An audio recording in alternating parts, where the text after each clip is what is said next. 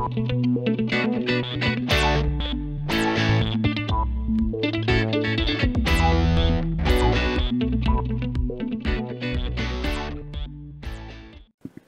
everyone, it's Shel C from PaperOcotilloStudio, and today I'm sharing with you some collage artist trading cards. Artist trading cards are 2.5 by 3.5 inches, and they're just a fun little bite of art that you can trade with people and send in little envelopes and things like that. I'm having a giveaway on my channel, as you guys know. The announcement will be tomorrow the 13th as to the 15 people who have won, and 14 of those people are getting a printed piece, and I thought it would be nice to send something handmade, so I decided to make some collage artist trading cards today on our Art Joy of Sharing live stream channel.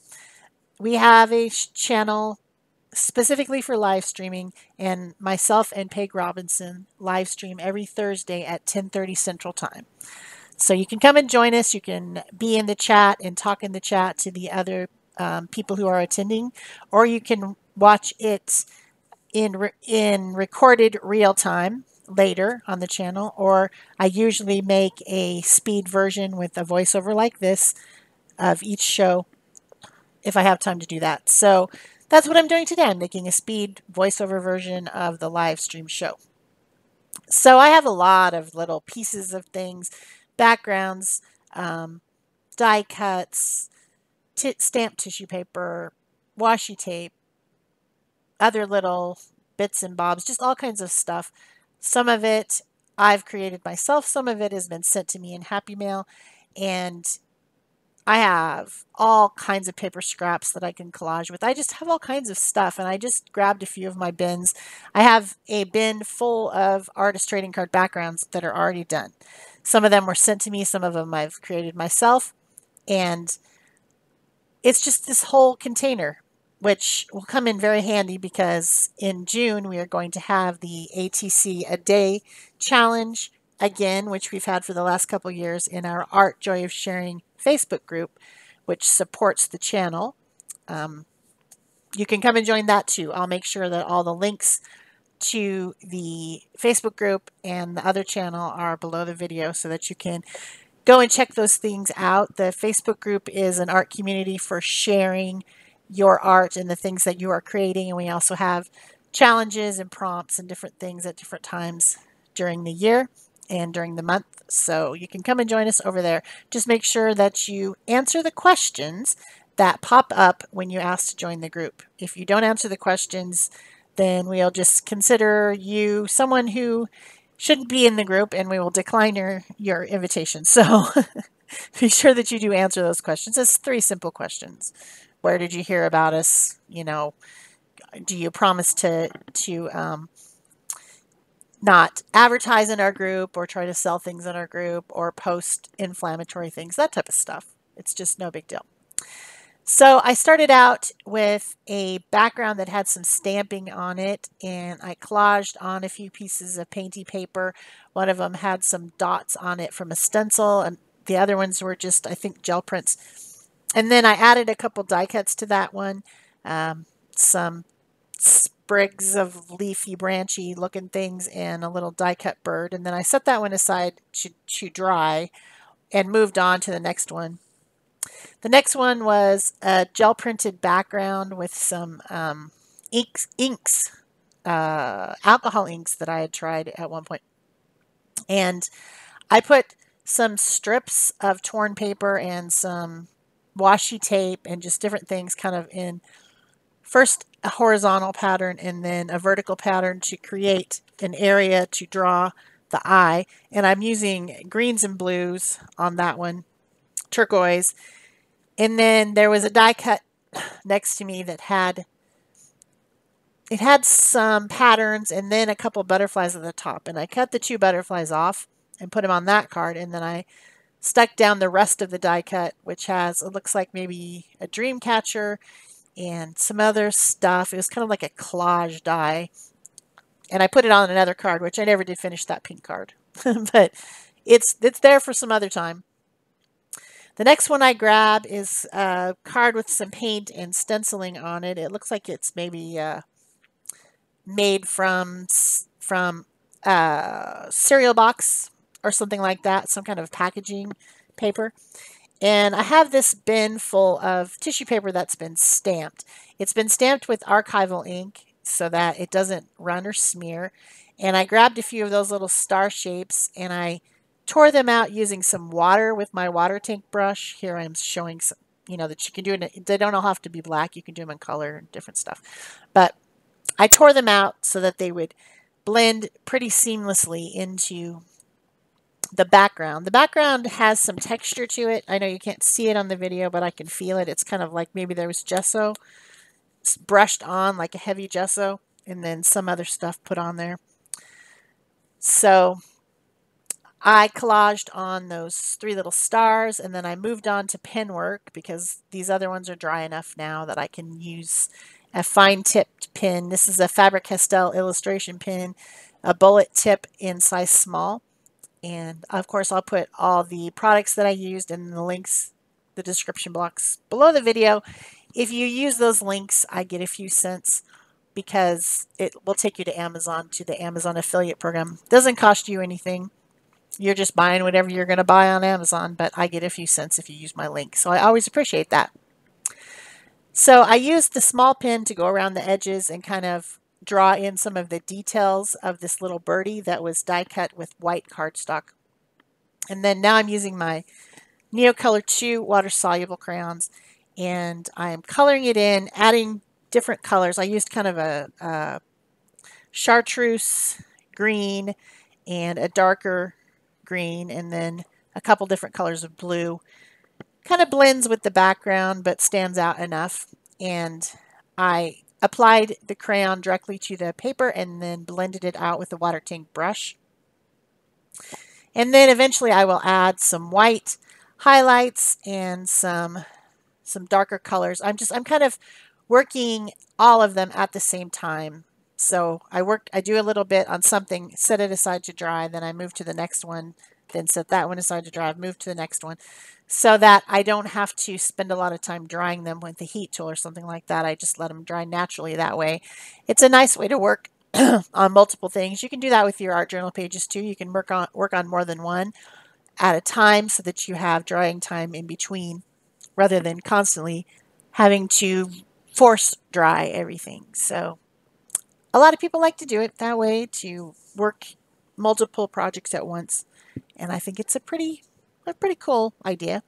So now I'm using a Stabilo All pencil, which is a highly water-soluble pencil, to add some shading both to the vertical strips that I collaged on as well as the little butterflies around the edges, and then adding a little bit of white highlight to them as well.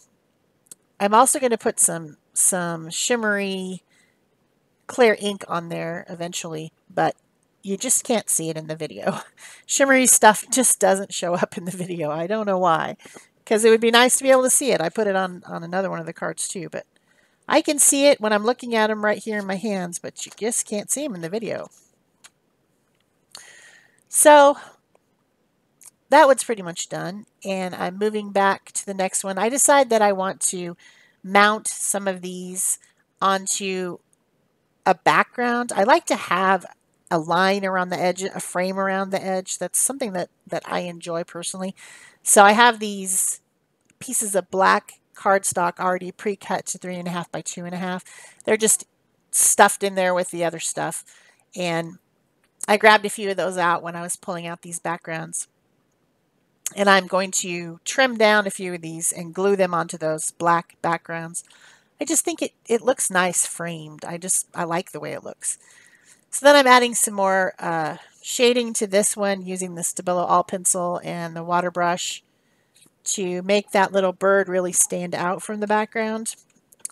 And, you want to be able to notice the bird first, not the black branches, which are the thing that seem to be the most dominant. And just touching up here and there. Come back in with my white Posca pen and add a little bit of highlight on the leaves and around the bird here and there. And then that one will be complete. It's pretty much all colored up and ready to go. I decide I'm going to need some words on some of these. And so I have a Tim Holtz Big Chat booklet that's full of stickers. And I pull out one that has black background with white letters on it. There's both in there. There's white background, black letters, and black background, white letters. And I like those for ATCs because they're the right size, small little words. I decide to mount this one on a background too, and then I get the idea that I'm just going to cut right along the edges and make it kind of a, I don't know, a more interesting edge by cutting along the stars, like right outside the border of the stars to make an interesting shape. And when I put it on the black background, I decided it needs something underneath it because one of the stars was already going off the edge, so now it has no legs on one side, and it just looked weird. So I thought I had this little scrap. It's from the bottom of a piece of stationery from a note that somebody had sent me within their Happy Mail, and I just tore that little scrap off because I thought that swirly pattern was interesting. And so that happened to be in my bin right next to me, and I thought that would be a perfect thing to put on the edge. And then it distracts from the fact that that one star doesn't have its little points. It just, you know, it's still there, but you don't notice it as much, I guess.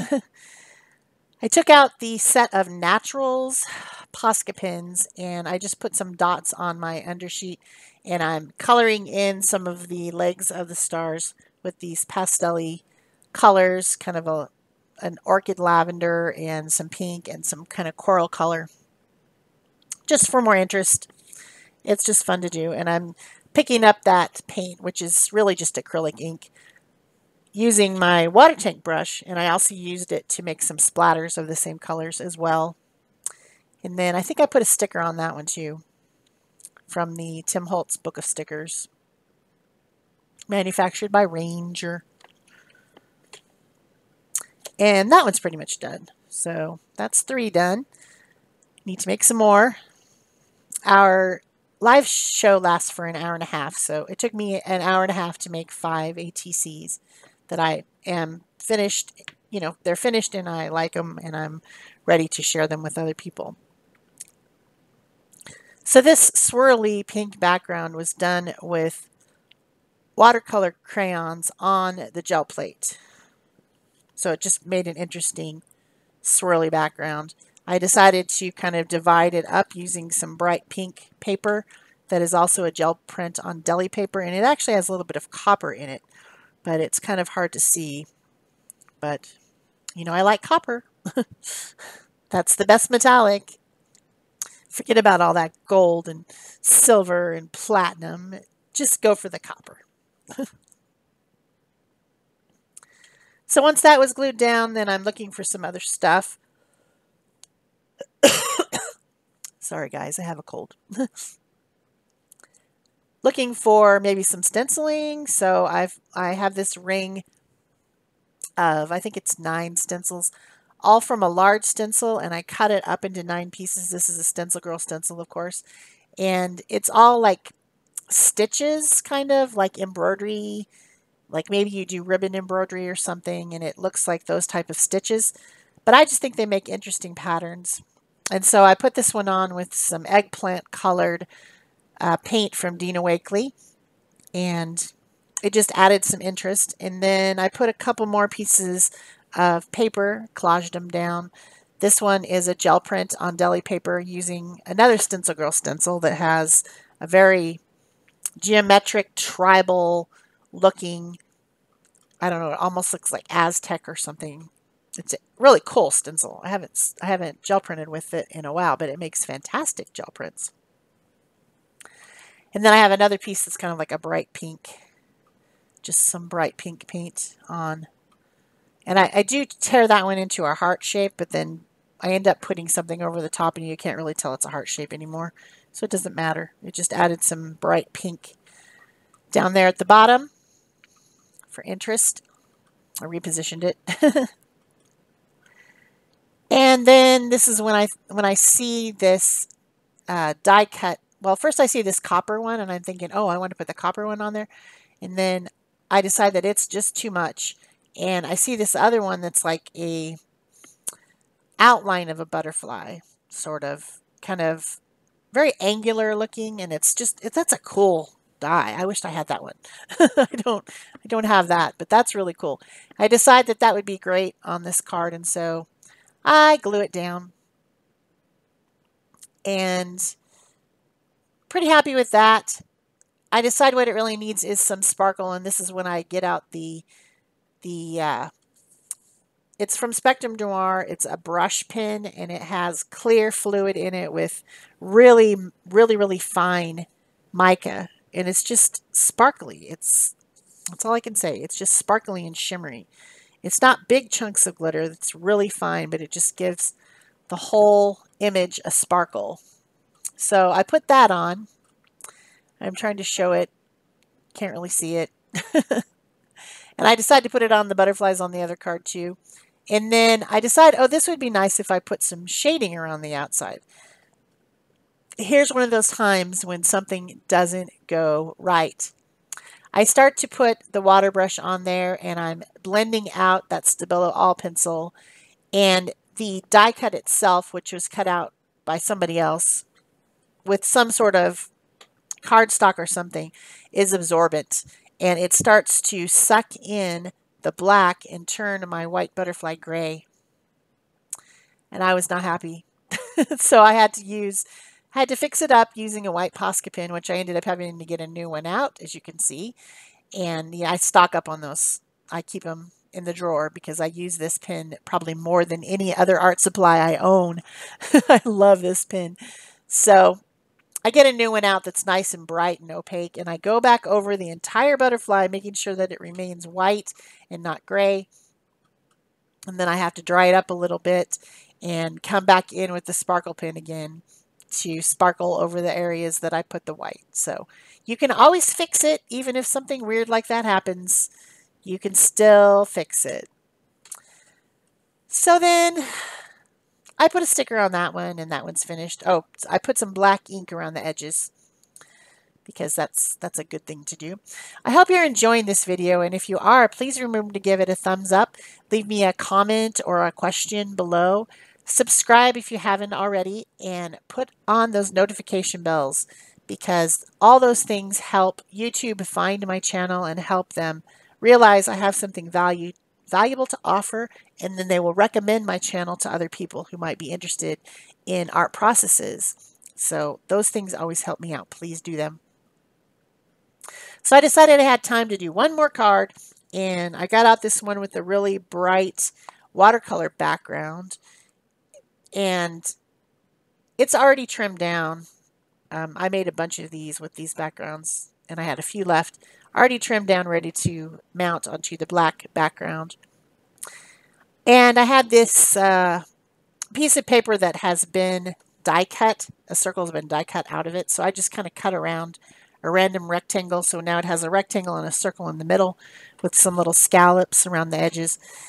And I glued that down. Then I put on some other random pieces of red and pink just to be interesting.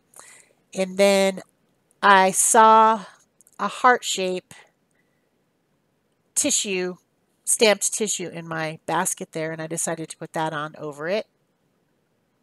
I think that's a Gina Aaron stamp, or else maybe it's a digital download that she has with the little heart. It's a cute little heart. It must be a stamp because it's been stamped onto tissue paper, so I guess it must be in one of her stamp sets. So then once that was down, I needed it to stand out more. I decided to add some color to the center of it. Oh, I guess I went ahead and glued it down to my black first. And then I decided to get the crayons out and add some color to the center of it. And then also go around the edges with the black pen and the white pen to make the heart stand out a little bit more.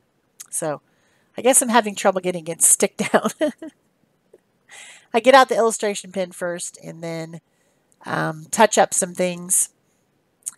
Then I go around the outside edge with the black Stabilo All pencil and blend that. And then realize what I really need is to add some color in the center and add some white and black. So I do all that, and then that card will be finished.